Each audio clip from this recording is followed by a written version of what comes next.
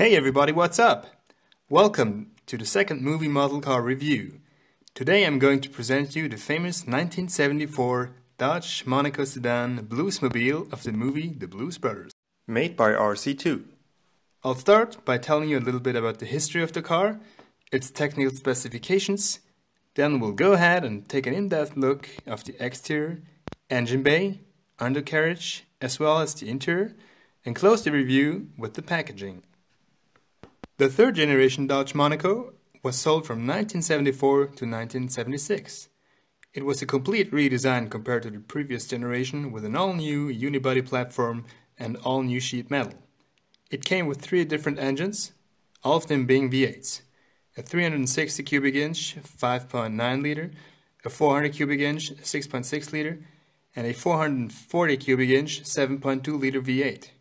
The latter of them was the one being used in the Bluesmobile. So let's go ahead and look at the exterior of the car. For starters, it has the correct black and white police livery painting, which is slightly tarnished like in the movie. You have the "To Serve and to Protect" lettering here, the P1 on the back door, the star over there, then of course mandatory the police push bar in the front. If we go over to the front right side of the car, we can even see the correct license plate of the Bluesmobile, Illinois BDR 529.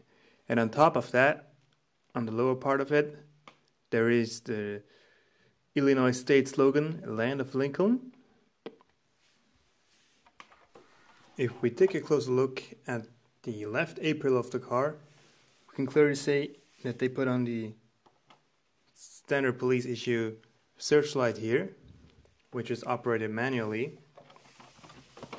and should be operated by a handle that goes back inside. However,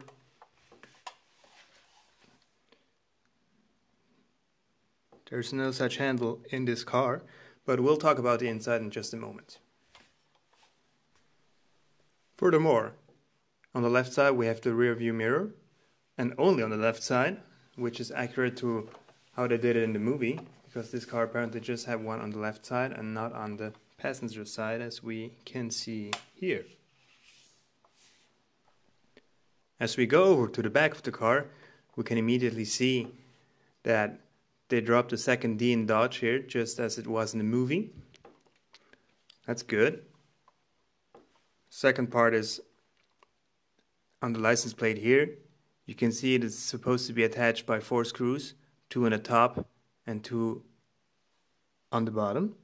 And the bigger marks here on the bottom indicate that they are only attached by the 2 lower screws, which is exactly how they did in the movie as well. So, nice touch. These 2 vertical bars here that are part of the original cars, however, were not on the movie car. They were taken apart. They were taken off the movie cars, just as they did here in the front. We have the push bar here, and then those 2 vertical bars, which are part of the front bumper, but they were not on the movie, like not on the cars that were in the movies.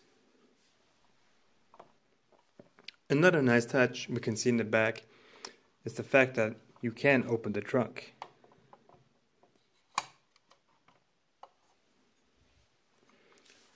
So what do we find inside? We find Elwood's handbag, which is a nice touch. Elwood carried his handbag with him throughout the entire movie. This one is made out of slightly soft plastic and is attached to the floor of the trunk.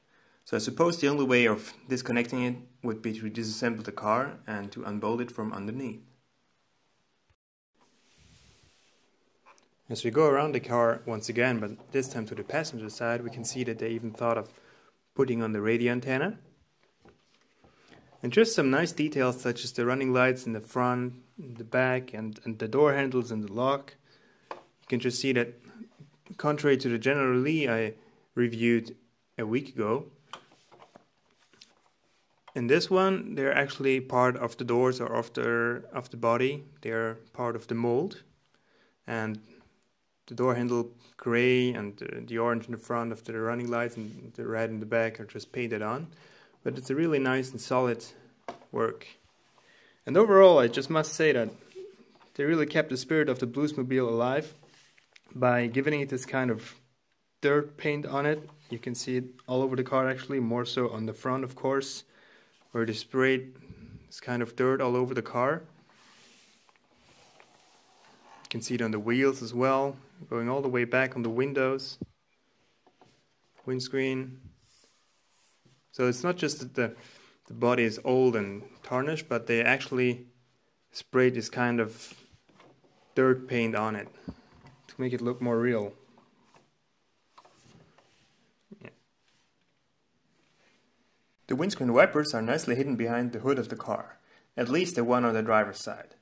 The fit and finish is just so much better than on the Charger RT I reviewed previously. And then, looking at the dashboard, you can't miss all of the garbage imitations they replicated. Cigarettes, pack of cigarettes, crushed Coke cans, and so on. The attention to details just shows how much respect RC2 had with regards to the Blues Brothers franchise. Now, let's take a look under the car. I'm pleased to note that the same attention to details has been carried on underneath the car. First off, the entire undercarriage is covered with the same coat of dirt as the rest of the car. The different elements of the engine, oil pan, steering, exhaust system and suspensions have been molded and painted with precision. We can see the screws that attach the chassis to the body, 2 in the front, 4 in the middle and 2 in the back. Evidently, the 4 big holes in the middle are the mountings for the stand in the box, but we'll get to that towards the end. Another valuable detail is the fact that this car is an official licensed product of the Chrysler Corporation, Universal Studios and the Blues Brothers movie merchandising department. So now it's time to take a look under the hood. At first glance, I'm happy to announce that the dirt cover story continues in here. As mentioned in the introduction, this car is equipped with the 440 cubic inch V8 and is producing a total of 280 horsepower. It's just beautiful to see how much attention they've paid to details. Every part of it is clearly visible and painted accordingly. Air filter, the blue valve covers, the power steering, the alternator, and what appears to be the cooling fluid container, and even the clamps of the battery plugs are visible. Moreover, the solid metal hood has been given the actual shape on the interior as well, and it closes nicely and fits perfectly. So I assume I can quote Elvis Blues to sum up the mechanical part of this car. It's got a cup motor, a 440 cubic inch plant, it's got cup tires, cup suspension, cup shocks. It's a model made before catalytic converters, so it'll run good on regular gas. Before we check out the interior, you might have wondered why there are these 4 holes on the roof and those little 2 ones here in the back. This is of course because no Bluesmobile comes complete without the Bluesmobile loudspeaker they put on the roof in the movie. Obviously, the loudspeaker and the frame are both made of plastic, but once again they put it on a very nice paint job.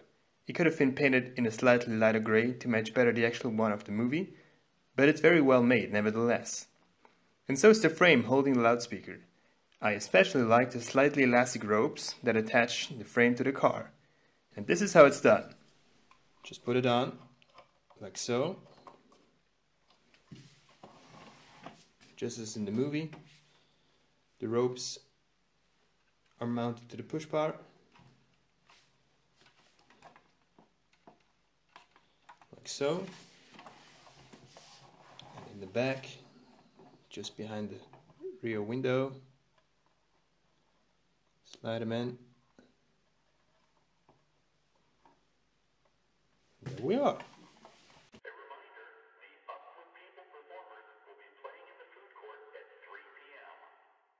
So let's go ahead and check out the interior of the car. First of all, the quality of the steering wheel, the instruments and dashboard is very good. Everything from the indicator and gear lever to the gauges and the police radio in the lower center is there. They integrated the accelerator and brake pedals as well as the parking brake on the far left. Although it looks very upscale to have a black-brown steering wheel and a black steering column in contrast to the rest of the dashboard, the actual car had a complete brown interior. As mentioned in the beginning, the handle of the searchlight mounted on the left side A-pillar is missing. Only the insert place is visible from the inside. The seatbelts, however, are missing too. Not that the Blues Brothers would have ever used them, because remember their slogan, they were on a mission from God. If we look up, we can see the interior rearview mirror and the sunshades, but there is no headline. But it would have to be the absolute deluxe version for it to be in. The seats are correct as well. One seat bench including the headrests in the front and one in the back. The door trims match the one of the real size car, all beige with the chrome window handle. I like the fact that the windows are rolled down in the front, probably because the Blues Brothers always reach out their arms to indicate a turn, rather than switching on the turn signal. So let's shut the doors and take a look at the packaging. So here we have the packaging of the car. It comes in this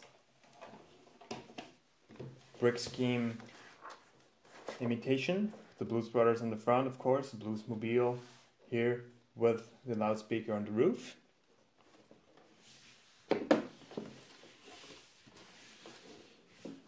On the back we have the inscription in English and in French with some screenshots of the movie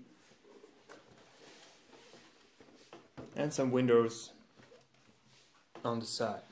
Inside we have this rather special second mini packaging, which is there to put the loudspeaker in. So I'm just going to demonstrate this here.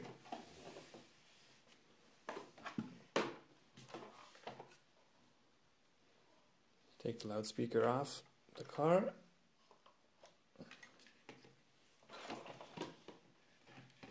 So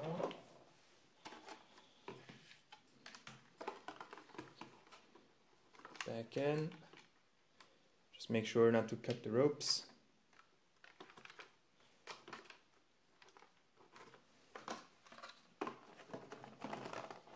There we go. Once again, just put the loudspeaker in the transparent box, put the Bluesmobile in the box first, and then the loudspeaker on the hood of the car, and the package is complete. Thanks so much for watching the in-depth review of the 1974 Dodge Monaco Sedan Bluesmobile. Please feel free to comment, like, share and subscribe, as well as visit my Facebook page and my blog on MotorScotti.com. Stay tuned. Until next time.